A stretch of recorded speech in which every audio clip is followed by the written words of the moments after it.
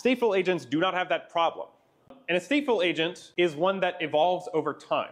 So it doesn't die when you're done, right? If you get on like Claude or whatever and you start like talking to it, your chat will eventually run out of context and that agent will just die, right? It's over. If you use Claude Code, you may have the experience of like getting to the end of the chain and it says compacting, and it will compact your conversation into something smaller. That agent just dies, right? It no longer exists, not in the way that you're used to. And so all that work you put into building that session and having Claude understand your code base just goes away. Stateful agents do not have that problem. The whole point of a stateful agent is that it is infinitely long-lived and that it is designed to get better the longer you use it. And so this is stuff like, they can maintain persistent memory.